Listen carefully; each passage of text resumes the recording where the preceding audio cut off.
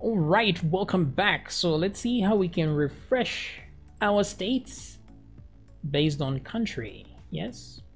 So now the important thing is to figure out what event you want this to change on. So do you want it to change when I click and let go?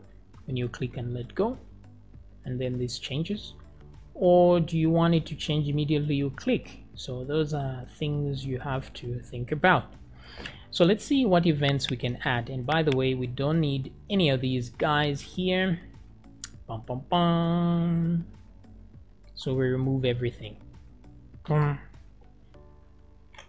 State, province, region. Yes, yes.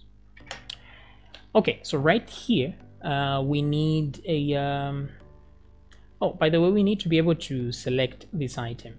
So let's put a class here, shall we? First of all, let's put a name. That's important for when we submit the form. So the name is state, and the name of this one is country. But we need a class for JavaScript, so let's write JS country. And same thing here, class, let's write JS state. That way we can easily identify them in JavaScript. So I want to collect some data from here. Now I want to add an on-click listener here. So what I will do is say on. Now it's very important which of these events I select, because if I use a key press, then only keyboard input. So let's try on input.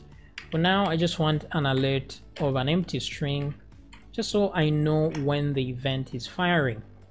So refresh, click, click, and it fires, right? Click, click, it fires. So that's perfect, yeah? So that's the one right there, on input. So on input, we'll say get states. Now, what does get states require? It expects an ID, doesn't it? So let's give it the ID of the current item. So this, the value of this will be the ID. So let's just say this dot value. This dot value. That's what we'll send it.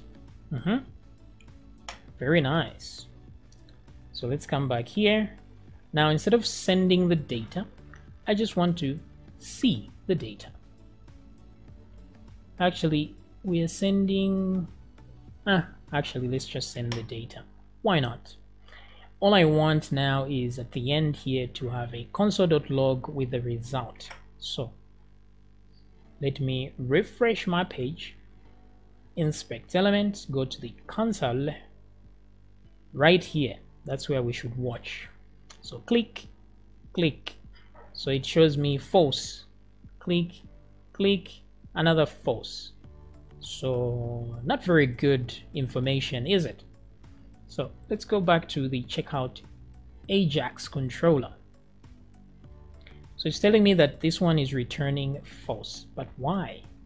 So first of all, I want to see what is contained in data type and what is contained in it. So let's try print readable ID. So let me see what I am receiving there. So I don't need to refresh the page because it's Ajax. So this is what I'm receiving. ID is equal to 2 and then false. Okay. Okay, so it seems the data is saved in there and not here.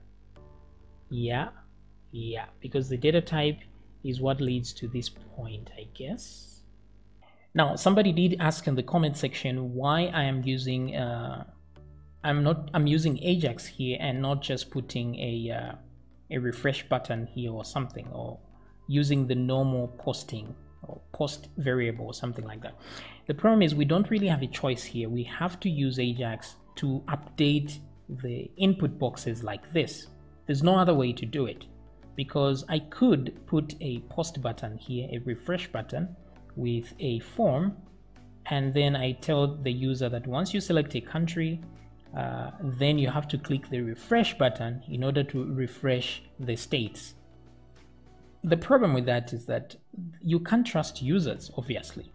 If it's possible for them to select a country here, and then maybe the first time they'll click refresh, and then the states for that country will come, right?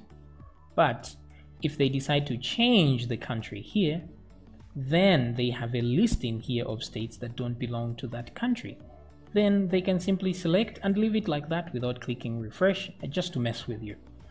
So, or they could do it by mistake, and then you get a country and a state that do not match. So to avoid all that, we just have to use Ajax. So Ajax is our friend this time.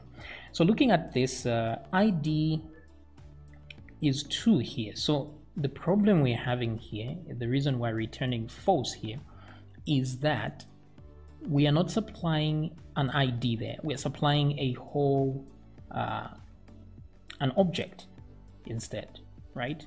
That's what we are supplying there. So we have to convert this into an actual object and then just get the ID. So what I will do here is I will say JSON decode. That's the one right there.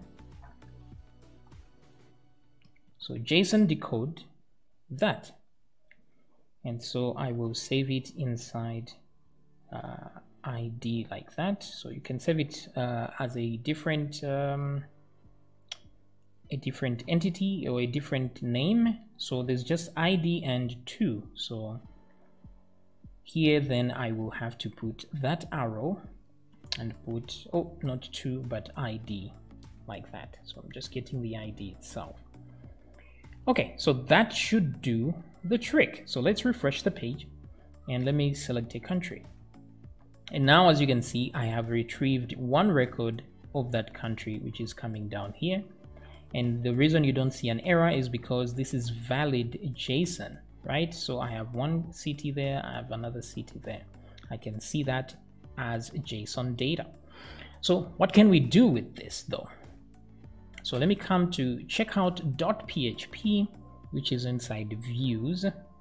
And this is where we're supposed to handle the results. So I'll leave this console.log just for error checking in future, but you have to remove it when you are done and ready to deploy. Of course, you don't want the console logging out important information.